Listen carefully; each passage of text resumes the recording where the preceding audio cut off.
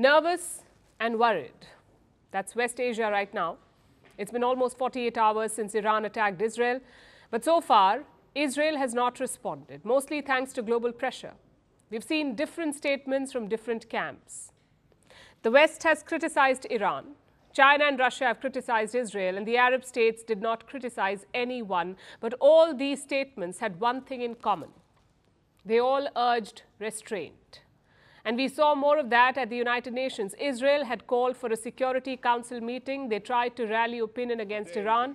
But most UNSC members had the same message to give. You must de-escalate.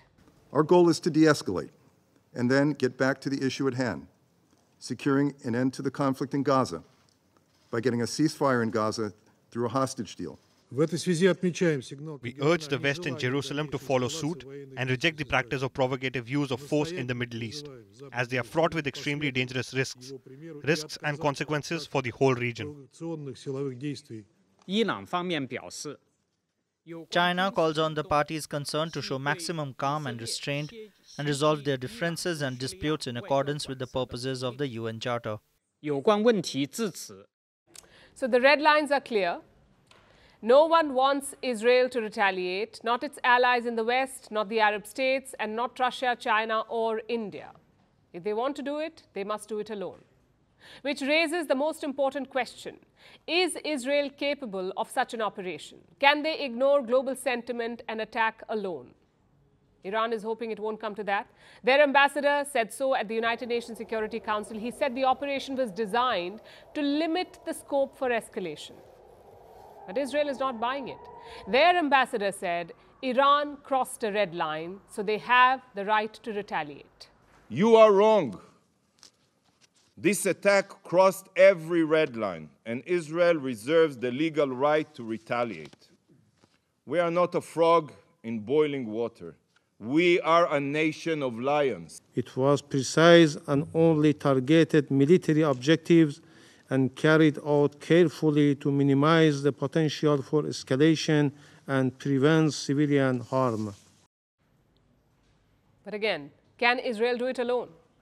They have carried out operations inside Iran, like cyber attacks to cripple their nuclear program and assassinations of Iranian scientists. But those attacks were different. A, because the West supported them, and B, because it was a shadow war.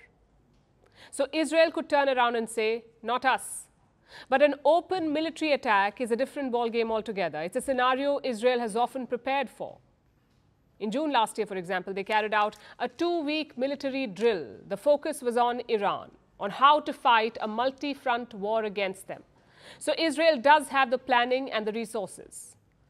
But are they ready for what could come next? Like a full-blown war with Iran, are they ready for that? Usually, such solo operations require 4 things or 4 conditions. Number 1, your economy must be able to take the hit. But Israel's economy is struggling. Their GDP shrank in the last 3 months of 2023, that is last year, the last 3 months of last year. It shrank by how much? Almost 5%. Their exports have also been affected. In 2023, Israeli exports were worth $156 billion. Which is 6% down compared to 2022. So can Israel bankroll a long multi-front war? With US support, yes, they can. But without it, maybe not.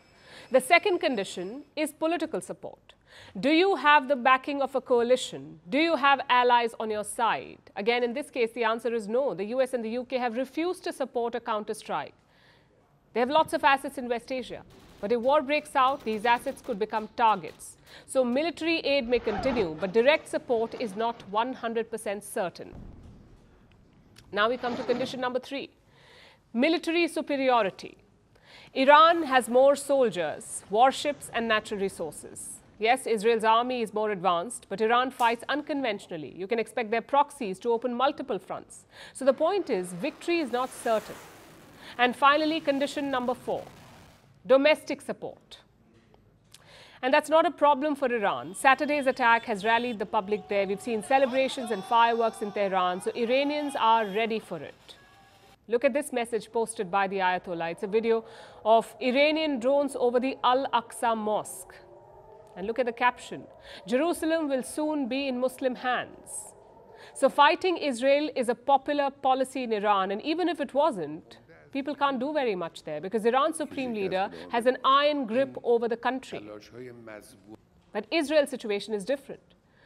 Prime Minister Netanyahu is already unpopular. Most Israelis think that he is mishandling the war in Gaza, so will they trust him to lead another war? It's among the many questions facing Netanyahu. Of course, Israel can just ignore all of this like the Americans did in Iraq or like the Russians are doing in Ukraine.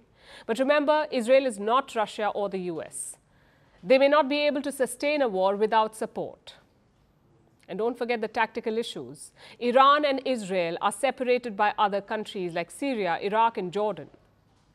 So how would Israeli missiles even reach Iran? There are Russian assets in Syria, Iranian proxies in Iraq, and Jordan is not exactly happy with Israel's war in Gaza, so any of them could shoot down Israel's missiles. Some experts think the sea could be an option. Israel has around 5 submarines. They can fire cruise missiles from the Indian Ocean. It does eliminate the issue of airspace, but still one problem remains. Iran's navy is far superior to Israel. So my point here is quite simple. There are no easy options. Israel could use jets and missiles to target Iranian sites. They're also capable of doing it all alone. But they may not be ready for what happens next. A multi-front war, global isolation, and pushback from allies.